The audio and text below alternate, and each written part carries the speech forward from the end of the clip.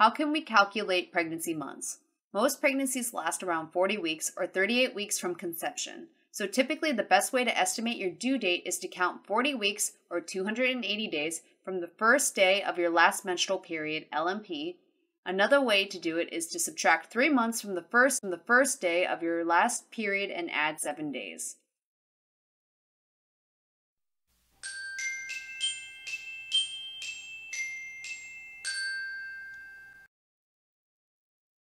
How do doctors determine how many weeks pregnant you are?